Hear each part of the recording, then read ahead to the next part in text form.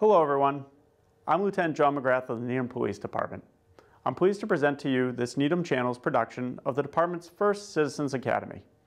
From October 13th to November 17th, 2021, the Needham Police Department hosted a 6-week program to help residents understand how local law enforcement works and the available resources and services. This 6-episode series will provide people who are not able to attend the program with an opportunity to watch the demonstrations that covered topics including the organizational structure, criminal law and procedure, use of force, community resources, and regional collaboration. Don't go anywhere. We'll be right back with the first episode, The Structure of the Needham Police Department.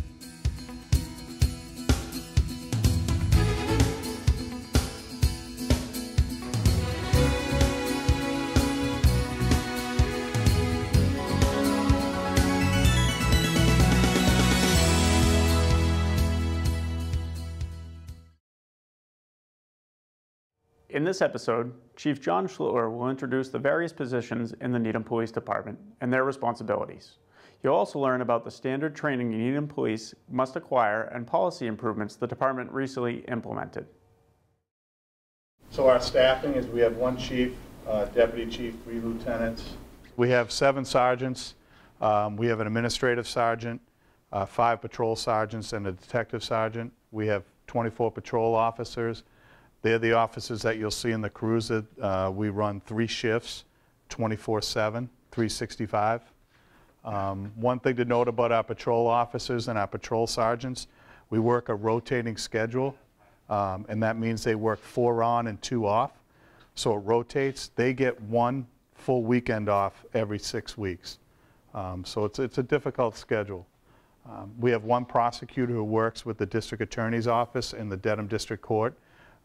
Prosecuting people, bring over the paperwork for people who have been arrested or committed crimes. 3 detectives. We have a community service officer. One of the main functions of our community service officer is working with our crossing guards.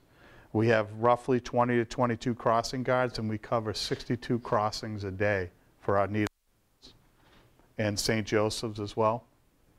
2 school resource officers, 1 at the high school, and the other school resource officer works between the elementary and middle schools. We have an administrative patrol officer who does a lot of our training and records keeping in regards to our training. We have 1 motorcycle officer, 1 traffic officer.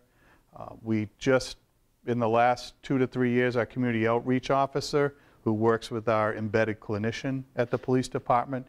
And they do a lot of contacts and follow-ups of people that are suffering from mental health, domestic violence, substance abuse, and other issues.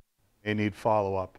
And that's a plainclothes position, so that takes away some of the stigma that the officers go there to follow up. And we work with the families to make sure we can get them the resources that they need to help them with the issues that they're struggling with. Then we have 5 civilian dispatchers. They work at, in dispatch where all our calls come in, the 911s come in. We have 5 civilian employees. This is our functional chart. So basically what happens is it's broken down. This is our organizational chart. So we have a deputy chief and the 3 lieutenants that oversee 1 section of the department. The deputy chief is community service, professional development.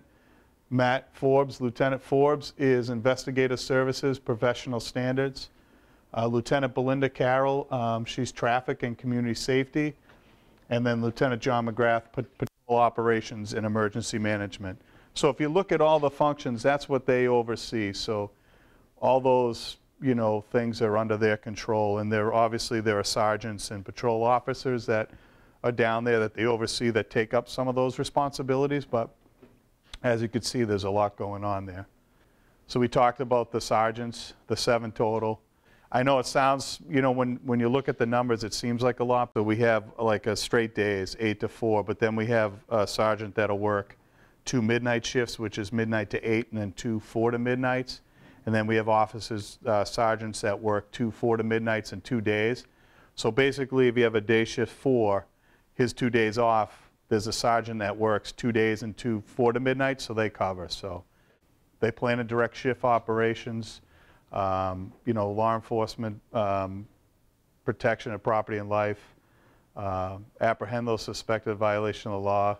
Basically, what the patrol sergeant is he's a supervisor on the street. So he'll oversee what the police officers are on the street. They'll respond to calls. And they oversee, make sure that the paperwork's done. They make sure that when officers are dealing with people that are in violation of a criminal law, that they have all the elements, that they have the probable cause to make arrests or to charge. So they basically, they're really one of the main cogs in our police department. They're the first lines, the front line supervisors. So they respond to incidents. They're the first ones on scene at the supervisory level. So their role is extremely important for what we do. This is our Uniform Patrol Division. It's the largest division, which we talked about, 24 hours, 365. And they are the ones that are out there in the street doing whatever the radio calls comes in, but they're the backups for our crossing guards. They're the ones that respond to accidents. They do selective enforcement, which is traffic enforcement for speeding. At high crash locations, they'll do enforcement. If we see a trend where there's a certain area that has a lot of crashes, we'll up our enforcement in that area. So they're out on the road. They're the ones that you're going to see. They're in the marked patrol unit. Detective Bureau, there's 3 detectives and 1 detective sergeant. They're basically under the general supervision of myself and the lieutenant detective. They're a general detective unit. We do narcotics, sexual assaults, and any major criminal activity that comes in town. So you've got bank robberies, B&Es, stuff like that. So they do general detective duties. We're part of it's called NORPAC.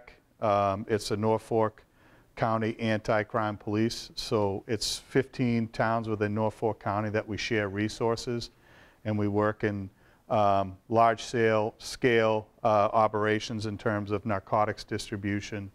And then, the presentation you'll see later on is the U-30 Bandit. And we had a series of bank robberies. And there was Walpole, Wellesley, Needham, Dedham, where they left explosive devices at the scene.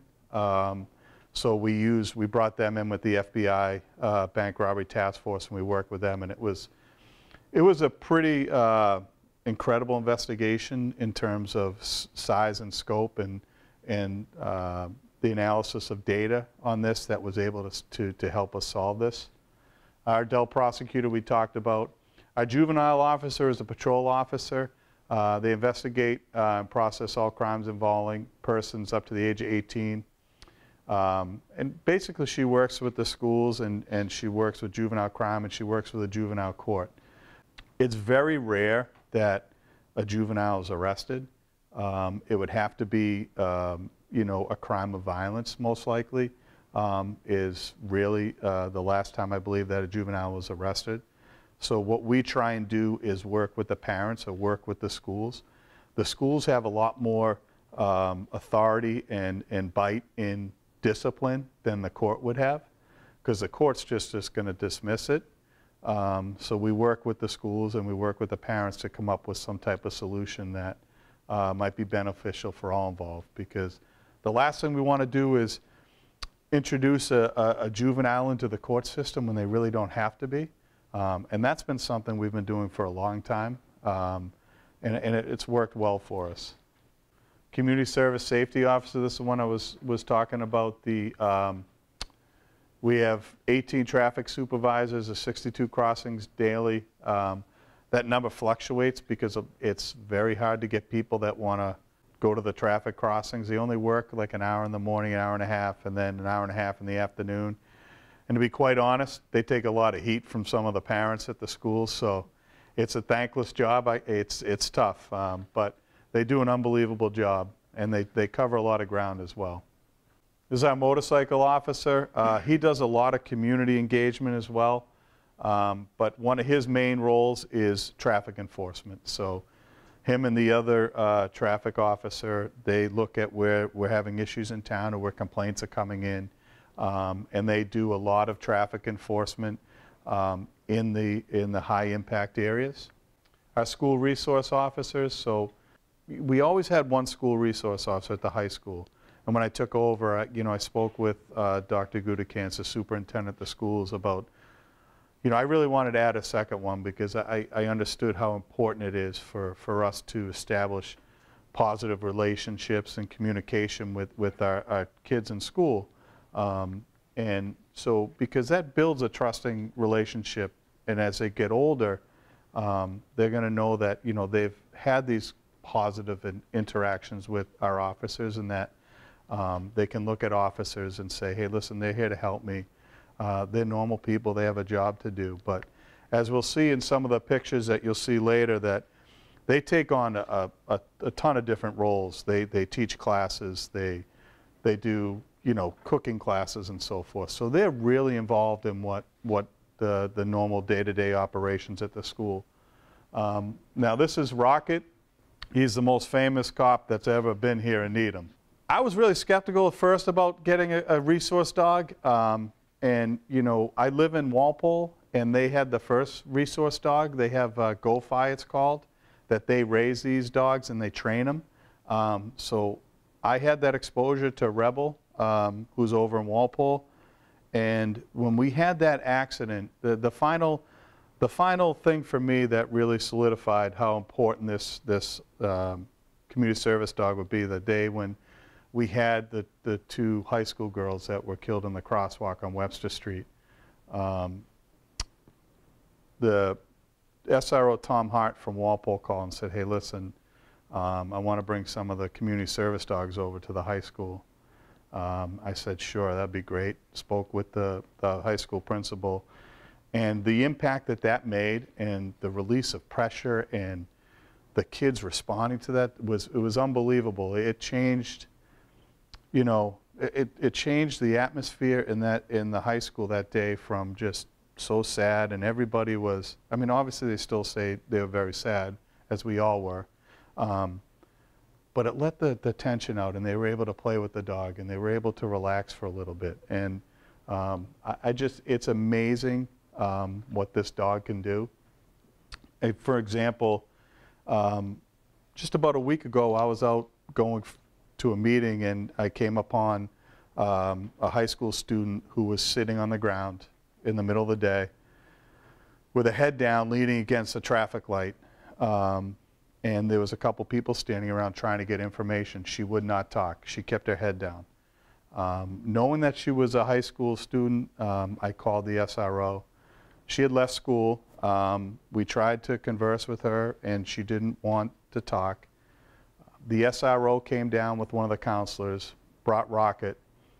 Rocket walked over, stuck his snout in between her arms and on her legs, and she picked her head up, and that started the conversation. That relaxed her, and she started touching the dog and patting the dog, and the dog kept moving and got really close and put some pressure on her so that she felt that she had this comfort for her. And from that, probably 5 to 10 minutes later, we were able to get her up and get her to the hospital with the school counselor to get some help that she needed. But Rocket was that icebreaker that came in there, because we could have said, hey, you've got to go to the hospital. We could have sat there for half an hour, 45 minutes. But Rocket coming in there, breaking the ice, and just almost being a companion really changed the outcome of that event. And it was great to see. And they have, they're trained to do, for people having seizures, that they'll put their head underneath. The dog will put his nose and head underneath the person having a seizure's head so that they don't get hurt. Or if they're having, a panic attack, they'll go put pressure and kind of lie on top of them, and it calms them down. It's been unbelievable. If you told me this 15 years ago, this is where we'd be going, I'd say no way. But it's the best thing we ever did, I'll tell you that. Mental health, I think we all know how much this has exploded in the past probably 5 to 10 years, and what an issue it is in terms of, trying to deal with it, getting people the services they need. And we have really committed to making sure that we can do everything possible to make sure that we're trained and have the availability of the resources that are needed to deal with these in a way that is beneficial to the party but also keeps us safe. There's 24 Needham officers that are certified in crisis intervention. We're gonna continue to train that, but we're only allowed 2 spots a year. So when those spots become available, we put 2 officers in, and then, you know, if there's extra space, we'll put them in. But it's a huge part. All of our officers and dispatchers are trained in mental health first aid. Like I said, we have that embedded clinician and that community outreach officer, which is really one of the first community outreach officers that I'm aware of in the surrounding towns. And then we have, in 2020, we partnered with the Needham Police Department to get a law enforcement clinician through Riverside. So this is a party who's split 20 hours here and 20 hours in Dedham, but she can actually respond with officers to if there's a person in crisis. Once the scene's safe, then she'll come in and work with officers. There's usually, I'd say 95% of the time, someone that's crisis CIT training, crisis intervention training, and they'll work with that person and on scene to get them to a place if they need to get a bed. She has the ability to get a bed right from her laptop through Riverside. We can't do that. You take them to the hospital, it takes forever for them to do it, but she can do that on scene. Even if she's back at the station, we can say, this is what we have, this is where the doctors are, this is the resources that they've used in the past. She can get a location based on her level of training. So it's been, I want to say, you know, I just updated this the other day, but since January, I think, between our clinician and community outreach officer, we've had 70 to 75 contacts with those 2 alone with people, and that means following up with family. Because a lot of times the people that are in crisis don't want to talk to us, but we slowly work our way in to talk to them, and while doing so, we're talking with their family to make sure that everybody's safe and we get them where they need to go. So this has really been a great benefit. We had a call to Dover PD, a man had a gun, was going to harm himself. We worked with Dover PD, who kept the individual on the phone. Sergeant responded, met with officers, developed a plan of action prior to rushing and enforcing a dangerous situation. The community outreach officer, who was familiar with the individual, he responded to assist the officer in the scene. So he was able to make contact with the party inside that had said he had a gun, he was going to harm himself. He was able to talk to him. It took a little bit, but he was able to talk to him and have him come out to us, and, you know, we ended up grabbing him, getting him into an ambulance, and getting him to the hospital where he needed to be to get treatment. But back in the day, we probably would have just gone in the house and kind of see what was going on and kind of develop a plan for there. But that hasn't happened in a long time, and this is such an unbelievable approach to doing this, and it keeps them safe and it keeps us safe. So training, we do a ton to train our officers. We've been fortunate enough to, like I said, my eyes, so I apologize, I'm going to stand in your way, but we do a lot of training. Fortunate enough to have the resources to do so. We do a lot of training on use of force, decision making, and the main thing is we're training our officers to de-escalate, and we've been doing this for a long period of time. Massachusetts has been doing de-escalation for a long period of time. So we've exceeded what's required by the state and the Municipal Police Training Committee, who oversees mandatory training and requirements in the state. This year, in the past year, we've had cultural diversity, implicit bias training for all Needham police officers, mandatory de-escalation training, crisis intervention training, policies changes to include prohibiting force that compromises an individual's ability to breathe, policy changes requiring officers to immediately report in writing any excessive force used by a fellow officer. That comes out of the police reform that was passed last year. We have electronic control device, a taser, which it's a less lethal option, so that we don't, because when we escalate enforce or we de-escalate. So you go from hands-on or verbal commands hands-on all the way up to your firearm. And in between is a baton or your taser or a bolo wrap. A bolo wrap is a device which probably people don't know too much about it, but a bolo wrap is a device if you're dealing with somebody that's in crisis or may have a weapon or something of that nature. It's a less lethal device, and it shoots out 2 prongs with Kevlar wire around it. And what it does is we shoot it around your legs, so it incapacitates you just for a minute so that you can't move, and then officers could come in and de-escalate it without having to use a higher level of force. It's in every cruiser that's on the road, so the officers have that as an option. We also have, we just implementing beanbag guns. It's a less lethal option as well, because the last thing anybody wants to do is use lethal force. And so we're trying to do everything we can to equip our officers to have as many options as possible. We created the community outreach officer Milo training, which you guys are going to be able to do. So what'll happen is you have a real life scenario where somebody will come out of a bank and you don't know if they have a gun, and so you're trying to de-escalate the situation, but the person who's running it can kind of change the scenario based on if you're using verbal de-escalation and bringing that party down, then the party can de-escalate. But if you're not engaging, then they can escalate. And it's difficult because things happen so fast. And when you're in this, it's real life, and it's close as the real thing as you can. And I think you'll like it because you'll understand some of the issues that we have when things are moving so fast, right? And you get tunnel vision and you kind of see, you don't know what's going on around you, but it's a real interactive training that it's really been beneficial so far. We did fair and impartial training this year, just last month. So all officers complete de-escalation mental health techniques for first responders. So de-escalation, like I said, is used in every use of force training. So we do firearms. We might draw a weapon on the range and, we might say de-escalate to taser. So the officer had to put his, firearm away and then revert to a lower standard.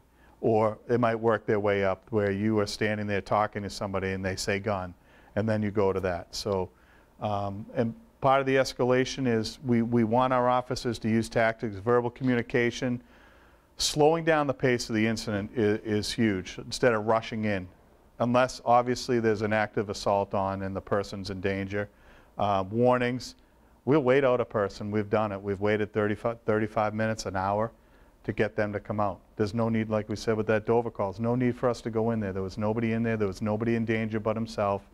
And we felt the best case is talking to that person to try and have them come out on their own and end it peacefully.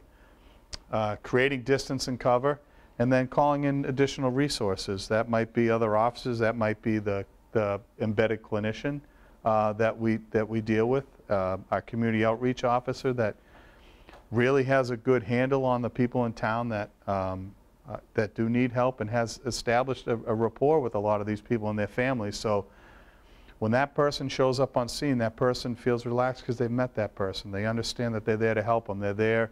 They know that they're trying to get them to the right place. These are some of the goals and priorities that we're working with, and this is all on our website. We've posted all this stuff, so work with stakeholders to sponsor a series of conversations between the public and police officers, meet regular stakeholders and groups of communities of color to build mutual trust and respect, implement all local components of this new state police reform law. We've done the Junior Police Academy now for 3 or 4 years, so rising 7th and 8th graders, we do a week-long class that's free to the people that attend during the summer, right the week after school gets out. We're obviously looking to leave civil service, which is a long explanation, but civil service is the hiring authority pretty much in terms of a state test. They give us a list. It's pretty rigid and structured that we don't have a lot of flexibility with hiring. So it's something that we're exploring to try and get out of so that we can hold our own test. And just recently the civil service test, when I got on, there had to be 150 names of Needham residents that were on it. This year, only 12 people from Needham took the test. So that shows you where the idea of law enforcement is going in town, not just town, but nationally. I was at a conference the other day with chiefs from Massachusetts. In the last year, 103 police chiefs in Massachusetts have retired. So it's kind of a trend that we're trying to stop and get qualified people in here, but it's a process. These are some of the things we do. Coffee with a cop. So we go up to the senior center and meet with the seniors, and we're up there a lot. My community service officer's up there a lot, and we sit down and just talk with them. And we do it 4 or 5 times a year. Tug of war, Needham versus Wellesley, Relay for Life fundraiser. These are road races, school field trips to the police station, crafts with a cop. So we have our community service officer who, with COVID, did a crafts class for our seniors via Zoom. So, and then the seniors dinner. That's my daughter that's there. She's in high school in Walpole. And then we do the Halloween neighborhood parade, the Powder Puff game, which is coached by our officers and sponsored by the police department, and Roach Brothers, who donates the shirts and stuff. Roach Brothers is awesome to this community, and the amount that they do for the community and the police department and everybody is, it's unbelievable. And that's fine, that's a Rocket. This is the guy. So we do self-defense classes. We do simulating impairment to our high school kids so that they understand as they're getting ready to take their driver's test or their learner's permit, that they have a general understanding. They put on the goggles, and it's like you've been drinking, and they can't walk, and they can't function properly. Their motor skills are gone, so it's really pretty cool. And this is our SRO Anderson. She's now a detective, but she was teaching cooking classes at the high school. And this is one of our officers keeping a child occupied while parents are speaking with the clinicians. So we put on this mask that the child wanted them to, and they hung out and talked while the parents worked things out for the child. The station tour, and that's part of our Junior Police Academy. We did a tour of the Norfolk County Sheriff's Office, and you know, that's it in partnership with our community. It's a big thing. I'm a real true believer in it. I've been chief for 5 years, a little bit over 5 years, and I'm grateful. I am grateful for having the officers that I do, and the amount of time and care that they put into what they do. We're not perfect. If we make mistakes, and we try and own them and make sure that we don't do it again, but we have a real stake in our community, and we want to be part of the solution and not part of the problem. Thank you for watching the Citizens Academy. Next episode, we'll dive into the criminal law and procedure. Stay tuned.